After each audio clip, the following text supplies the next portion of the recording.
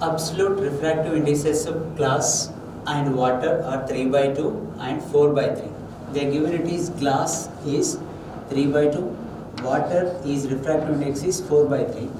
The ratio of velocity of light in glass and water we have to calculate. So velocity of the light in glass and water. First we have to write what is the given data. Refractive index of the glass is equal to 3 by 2 and refractive index of the water is equal to 4 by 3. Refractive index of the water it is 4 by 3, isn't it? And what is the relation between the refractive index and glass? Refractive index and speed of the light. So refractive index is equal to C divided by V. It is defined as the ratio of speed of the light in vacuum to speed of the light in medium. So according to this one you can write refractive index is inversely proportional to speed of the light in medium.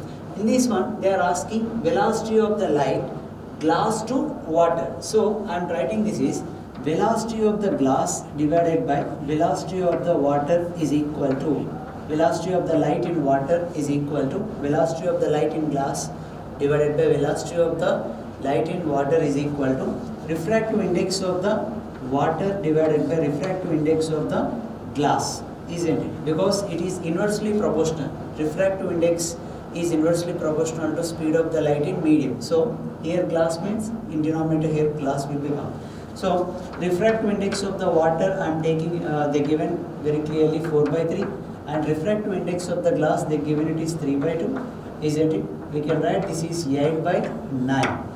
2 goes to numerator, 2 into 4 8 and 3 comes to denominator. So 8 is to 9. What is the option? It is 3. Option 3.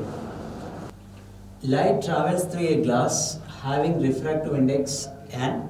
So the given glass of the refractive index is n. If c is the velocity of the light in vacuum, the time taken by the light to travel in this thickness of the glass. So I am taking one glass, isn't it? Thickness of the glass is T. He is asking what is the time taken by the light to travel in the thickness of the glass T. He is asking. So it is traveling some distance. We know it is time is equal to distance by speed. So first I am writing time is equal to distance is nothing but a thickness and speed of the light is v.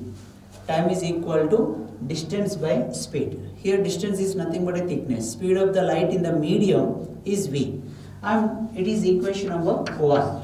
I am taking one more. Mu is equal to, they given it is refractive index. Refractive index is nothing but a n. So refractive index n is equal to c by v I am writing. At that moment v is equal to, you can write c by n. Just interchange these two equations. Equation 2. Substitute equation 2 in equation 1. At that moment you can write time is equal to,